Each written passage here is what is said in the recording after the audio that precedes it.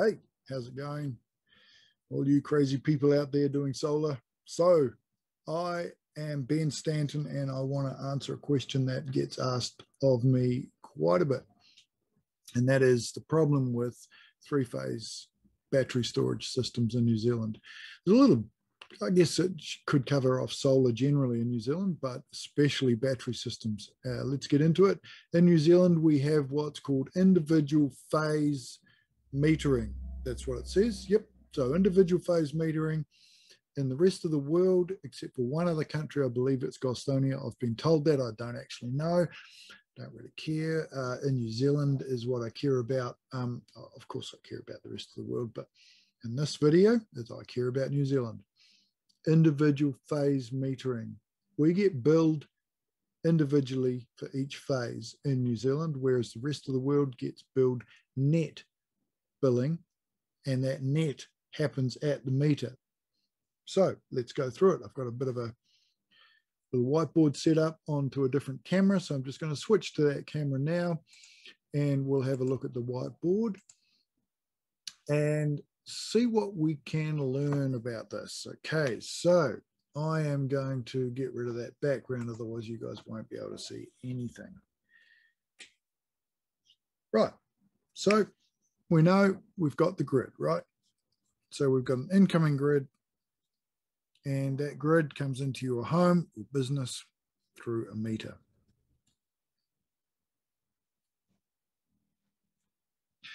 And I want to go through what happens in a single phase system first, which will really help to understand the problem. So you've got loads coming off your switchboard. This is your distribution board. And you also have a nice solar array with some beautiful panels freshly put on your roof, hopefully more than 6, and hopefully they're on the roof, and an inverter. Now that inverter converts from DC to AC use in the switchboard. You've got DC coming off the panels, you've got AC, and that goes straight into your switchboard. And the energy that's produced from that inverter will either go to the loads if they're running, that's the first priority, and the second priority, it will go back out to the grid. Okay, and that just happens naturally. You don't really notice what's going on. You get paid around about 8 cents a kilowatt hour. It's up and down depending on who you're connected with. And you'll get charged something around maybe 25 cents per kilowatt hour. Let's call it 25 cents. Right, the camera's having a bit of trouble focusing, but it seems to be doing all right. So carrying on. That's great. So what this inverter does here is it communicates with a little thing called its own meter. It's called an energy meter. And that energy meter basically just monitors that grid, incoming grid point. Now, it may be monitoring it here, it might be monitoring it at the distribution board, but it monitors it between the grid and the loads so that then the inverter can see what's going on. And when you add a battery to this, you must have an energy meter. So the energy meter is optional with just a normal inverter, but when you add a battery, then you need that energy meter, because what it does is it will actually see that there are no loads happening here. It knows it's producing energy, and instead of it exporting to the grid, it will start charging the battery with that excess energy. And so instead of giving it away at 8 cents, it keeps it. And then when you have more load than there is of solar available, it will, instead of buying in from the grid, it will discharge the battery, and that will discharge back into the loads. So that is aiming to keep the grid at 0. That is first prize for a battery, single phase battery solar power system. Sometimes they're called hybrid systems. whatever. It's just a battery and an inverter and panels, and it's trying to keep the grid at zero so it doesn't cost you anything and you're not selling too much of your energy. Now, let's add a couple of other phases. So switchboard, switchboard. Now, I know you're probably thinking now, hang on a minute, I've got a 3-phase switchboard and it's one single board. Okay, that's fine. Effectively, you've still got 3 individual boards. In fact, in New Zealand, you may think, I've got one single meter, so this doesn't apply to me. It actually does apply to you, because effectively in that meter, in that single meter, you have 3 individual meters, and they are metering 3 individual phases coming from the grid. Phase 1, phase 2, and phase 3. And they go out to the board, and all the loads run off that switchboard, but they're actually connected electrically to different phases. So what happens is, if you've now got a 3-phase inverter, let's say you've either got one big inverter and it's actually 3-phase, or you've got 3 individual inverters in a single phase, doesn't really matter which one's which, we'll just pull another 2 phases off this. Generally, that inverter will, if it hasn't got a battery, that inverter will just evenly push energy out into each phase, right? And if you've got loads happening on this phase, but nothing on this phase and nothing on this phase, then these 2 phases will be exporting, nicely exporting to the grid. And this phase will either be just supplied by the load, or it will actually be importing a little bit if the load's bigger than what's being produced on that phase. Now, in any other country, if you're exporting on here, let's say you're exporting 1 kilowatt, and you're exporting 1 kilowatt here, and you're importing,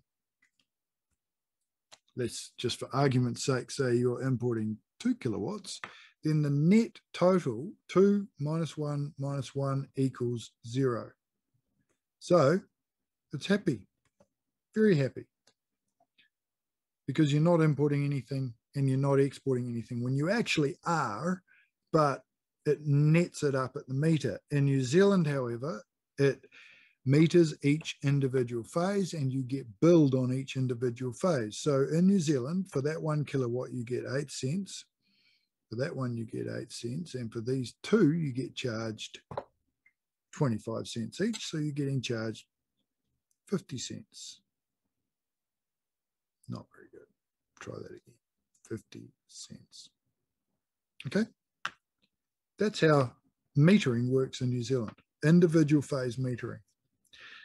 However, you think, well, what's the problem with that? Can't the inverter balance it out? And that is the problem. The energy meter that talks to the inverter is operating in the rest of the world. It operates in net metering mode. So what that means is, if this energy meter and this inverter see that you're exporting a kilowatt on here and a kilowatt on here, and it sees that you're importing 2 kilowatts here, then they're happy. Absolutely fine. No problem at all. However, if you're not exporting on here, you're not exporting a kilowatt there or there, because you've got loads coming out here and everything's balanced, and then you suddenly start importing extra 2 kilowatts here, then the net meter says, or the energy meter says, hang on a minute, this property is going to be charged for 2 kilowatts of import. So what it will do is it will then discharge extra from the battery on these 2 phases, and it will intentionally export a kilowatt on this phase and a kilowatt on this phase. And that means that the net of this meter here, the net will be 0. So in any other part of the world, you'll be charged nothing. Whereas in New Zealand, you will still pay 50 cents a kilowatt hour for these, and you will only get 16 cents combined of 8 plus 8 cents on these phases. So it's actually costing you money. And here's the kicker, the real killer is if it's the other way around. You've got no load on here and you're exporting now 2 kilowatts here and 2 kilowatts here.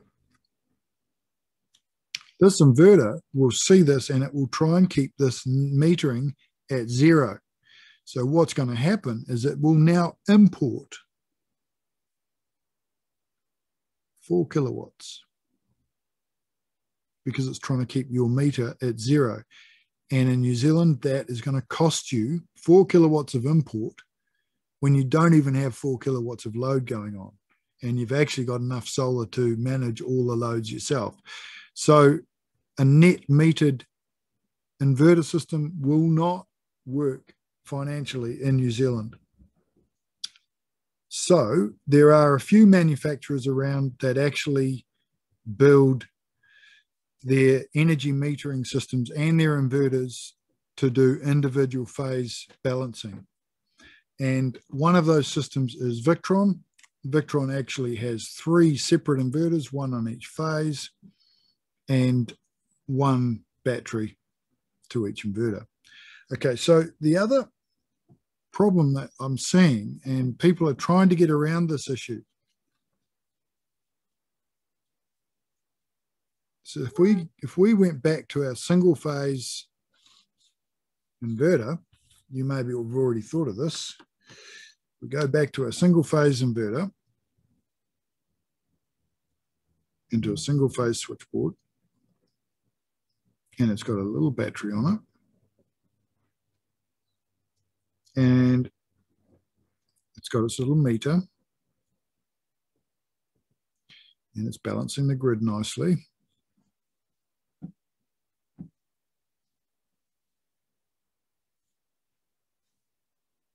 And everything's happy. Why don't you just duplicate that system there? Why don't we just go another inverter, another battery, another inverter, another battery, and do it across 3 phases? Why don't we just treat it like 3 individual systems? And that actually works. However, there is a problem. Let's say all your batteries are charged up nicely. They're all at 100% at the end of the day because there's been lots of solar. Everything's happy. And overnight, the only real load's coming off this phase. The rest of the phase has no load. Okay? So you're going to discharge this battery right down overnight if the load's bigger than what the battery can supply. And then it'll go to the grid and it will get the rest of the load from the grid. Now, that's no problem, but the real issue there is you've got this battery here and this battery here that you've paid for and that you would want to use, and it cannot supply this load. So what has to happen is you need a singular battery system. You can't just have 3 individual inverters. You need it to be programmed as a 3-phase system, and you need the batteries to be joined to each other, or you just need all the inverters running on 1 battery, 1 big battery. Okay, and each inverter is connected to that battery. Now that battery can then be used across all 3 phases, wherever the load is, and at the same time, individual phase balancing is done by the system. So there are only 2 systems available that I know of in New Zealand that will actually balance individual phase. One of them is the Victron system.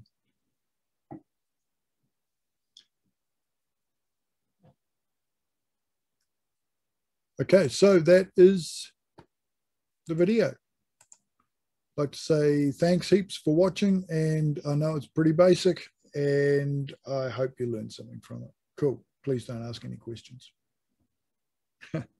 Okay, see ya.